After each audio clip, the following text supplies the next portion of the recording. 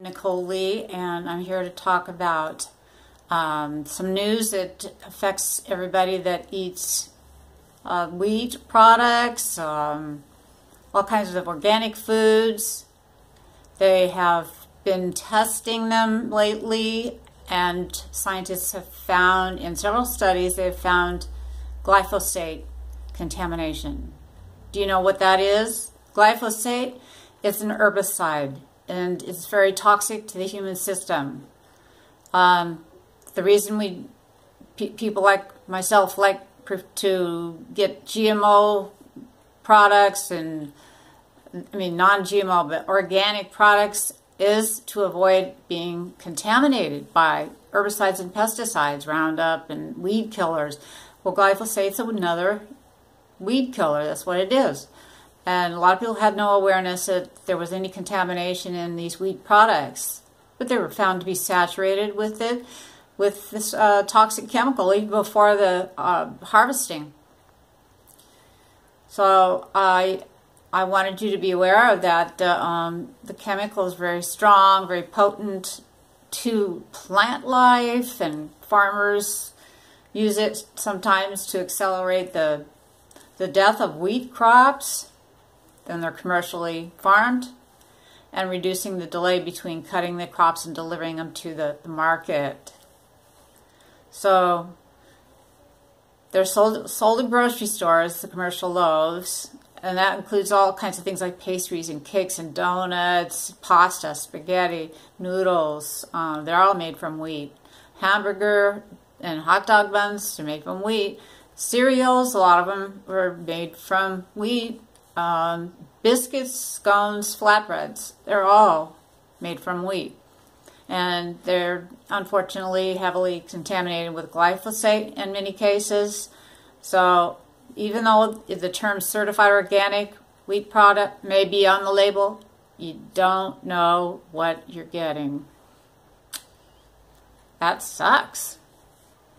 I didn't want to hear this news, but I am aware of it. I'm letting you know that we probably need to reach out to the departments in government that handle this, like FDA and anyone that's on the staff of the government that has anything to do with health and safety, in particular food safety, needs to take action and start getting better standards for what is acceptable in this pesticide residues, and eliminate them completely if at all possible. So a lot of these wheat crops are sprayed and sprayed and sprayed with toxic glyphosate before the harvest. And when we eat them, we don't know how much we're getting, if it's just trace amounts or what, but I was just taken away by this. I don't want to be swallowing weed killer, and I bet you don't either. It can cause all kinds of diseases like cancer, ALS, amyotrophic lateral sclerosis, multiple sclerosis. I think it affects all kinds of illnesses tremendously. And, you know, just think of what it's doing to your genetic compound in your system, all your cells, and how it can be changing them, hurting them, and morphing them into what is not natural. So follow this up yourself and see. I'm telling you right now that we have a problem when it comes to taking care of our bodies and trying to eat what's we thought was organic may not be.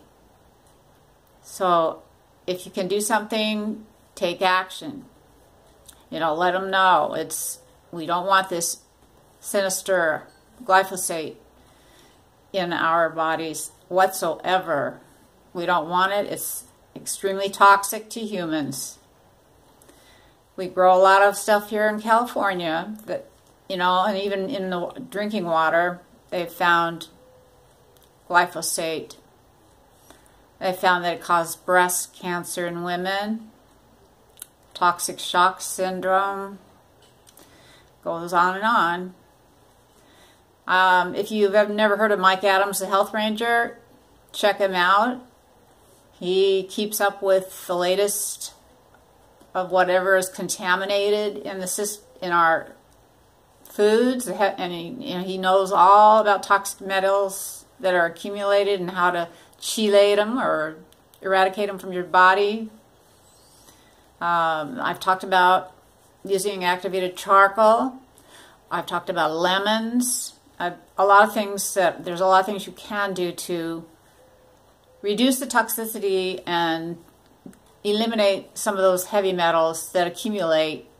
And it's not just a couple of heavy metals. I'm talking about a lot of different things, like besides aluminum, besides mercury, there's arsenic. There's all kinds of things to decontaminate ourselves from. Stay away from the fried foods if you can. The acrylamide that they find in fried foods, especially at McDonald's and places like that, have horrible effects on our human body, and people are giving them to their children. They're giving them poison. McDonald's doesn't want to hear this. They better know about it, though. Even their own employees are eating the food that they give them. I won't eat it, and I hope you won't either. That's my wisdom for you for today. Have a good one. Nicole Lee with Health, Beauty, and More. See you later, but be sure to subscribe.